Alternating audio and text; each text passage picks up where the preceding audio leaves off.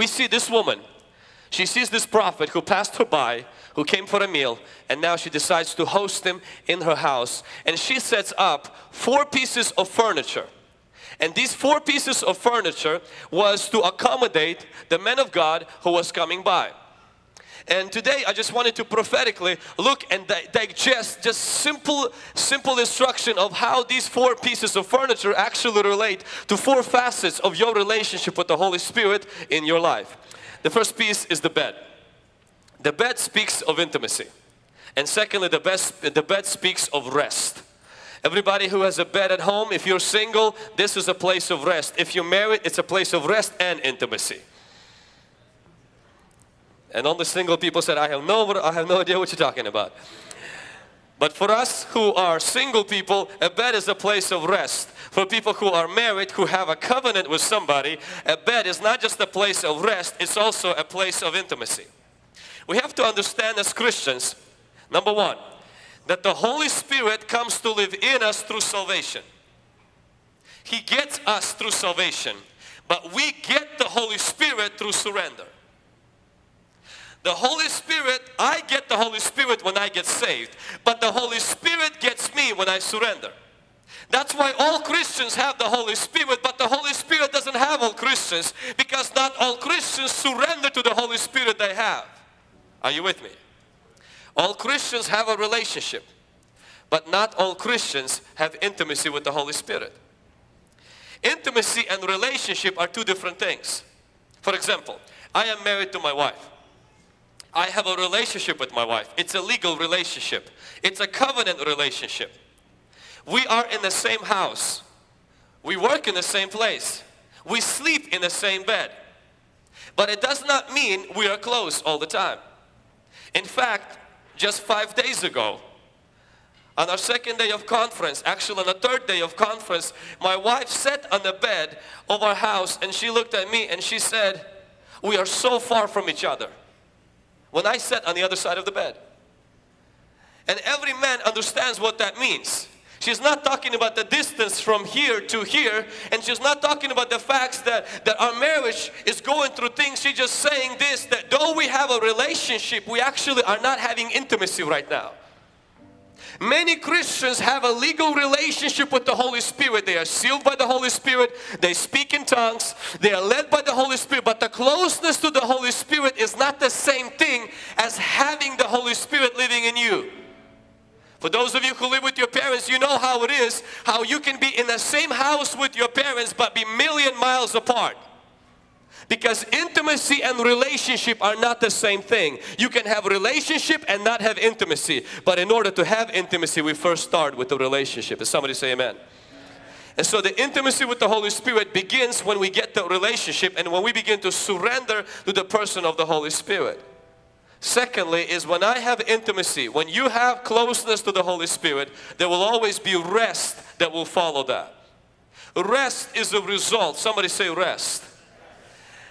No, not rest after you eaten, not that kind of rest. Not rest because you took antidepressants. 13% of people in America today are living on the pills to help them find freedom from anxiety. When I believe in reality, the secret to overcoming anxiety, the secret to overcoming depression, the secret to overcoming pressure and heaviness is not antidepressant pills. It's finding intimacy with the Holy Spirit, because in intimacy with the Holy Spirit there is rest. And when you find rest, you find greater intimacy with the Holy Spirit. Can somebody say amen? Say, when I find rest, I find intimacy. Say, when I find intimacy, I find rest. Every intimacy, for those people who are married, intimacy in marriage always happens behind closed doors. And I'm going to share something practical that has helped me in my spiritual life. Prophet told one woman who had a problem, and he said this to her. He says, you have a little bit of oil in your house. Go into your house, gather empty vessels, and then shut the door behind you. And then the oil started to flow. Jesus said exactly the same thing in Matthew. He says, if you go into your secret place, talk to your Father who is secret. But he says, before that, make sure you shut the door behind you. One of the reasons why many people do not find intimacy with the Holy Spirit is the intimacy is not found by striving, it's only found by surrender. And intimacy with the Holy Spirit cannot be found if the doors are not closed. And there's a door that each one of us have in our life. This door is called the door of distraction. It finds its fullest manifestation through iPhone, Android, Facebook, Snapchat, Instagram, YouTube, Twitter, WhatsApp, Viber, and every other thing. And the problem that happens is this: we go into our secret place with God with our phone on. And as you are reading the Bible, you're seeing somebody liked your picture on Instagram. So you need to click which picture do they like. Because you remember that some pictures don't get a lot of likes. Because the algorithm changed on Facebook and Instagram, and it's affecting our identity and our self-esteem.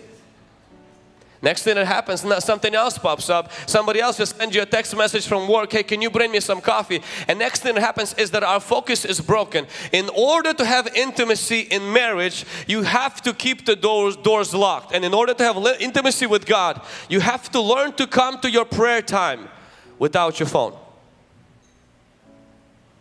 You may say, but that's what I read my Bible. That means put it on the airplane mode. Because you can't have intimacy if the door is open. For some people, that door is something else. But in order to have intimacy with the Holy Spirit, you have to pay a price of putting away the distraction outside of your time with the Lord, so that God is the only one who can communicate to you, not just someone else. People can wait. And it's important to make time with God the first thing in the morning. There's nothing wrong with praying in the night. For those of you who are night owls and you wake up at 11 at night, like you emotionally wake up, but something happens when you rise before the sun. Something happens before everybody else rises, that you spend time with the Holy Spirit. Amen. And I'm going to share something else about intimacy with the Holy Spirit, is that in order to have closeness to the Holy Spirit, you have to learn to be silent more than you shout, and wait more than you wage war. The challenge that happens on the conference setting like this one, or in a service as right now, there's a lot of shouting, there is a lot of yelling, there is a lot of screaming, and that is good because that's a corporate environment. When you are in your private place, God speaks and God fills us through solitude and silence, not through shouting. The problem with many of us is this, is that the shouts are many times are empty. There is no substance inside, and therefore these shouts, they never do any good except they strain our voice. When Israel was conquering Jericho, God told them, I want you to walk for 7 days in silence. And then on the seventh time, on the seventh day, I want you to lift a shout. And when they lifted a shout, the walls fell. You know why? Because the shout was preceded with 7 days of silence. The reason why many people are empty on the inside and their words have no power is because the words are not backed up with moments where you come before God. Will you rest your soul? Like David says, I wean my soul before God. You calm your soul and you let your thoughts, you let your emotions rage and connect to God. And you let the voice from the inside, your spirit, connect with God. Not just tongues, not just words, but things on the inside. And then you feel your cup, your spiritual soul begins to melt. You begin to be repaired inside. David says, my soul is restored on inside. And you walk out and it takes one shout and the walls begin to crumble. Why do walls crumble? Because your shout is not based on shout, it's based on a silence where God fills you up. The reason why a lot of times a lot of rebuking and commanding doesn't move mountains is because the commanding has not been preceded with the communion of the Holy Spirit with us. I love when people fall, when we pray for them, but in my ministry, personal ministry, the Lord has told me, I felt like He told me, He said, Vlad, people are not going to fall when you pray for them. But I will bring down the walls in their life when you pray for them. That means that when they walk out, something will be different. And I said, Lord, I'll rather take that. But also, of course, it would be nice if people will fall. there's other ministers that the grace of God is too much in their life for that, and that's good. But what my goal is, and I want it to be for you, is that in order for your words to have power, they have to be preceded by moments with God where only God's word is heard and yours is silenced. People sometimes come to God and say, well, you know, God needs to, honestly, there's nothing you have to say that God hasn't heard. Whatever you're going to say to God is not going to change God, and pretty much is not going to change you. But what God is going to speak back to you is what really going to change. And place of intimacy with God is a place of solitude. For me, honestly, it takes death to learn that, because I am Pentecostal in my blood. The only way we experience God as Pentecostals is when we, you know, Baramazda Sharabarahanda, 300 miles per hour. We speak it fast, we speak it loud, and we strain our voice. But sometimes you leave and you're like, man, I shouted, I screamed, I overpowered. I mean, it was a lot of hype, but I'm empty. But I'm dry.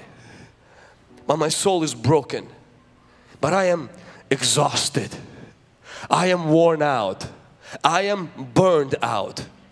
For your soul to be repaired, you don't need shouting. You need silence in the presence of God. When we get together, we have to shout. But when we get alone with God, solitude and silence is where the repair and intimacy happens. When we wait on the Holy Spirit. Can somebody say amen? Amen. So the first one is intimacy. The first part is when we wait on the Holy Spirit, He begins to repair us.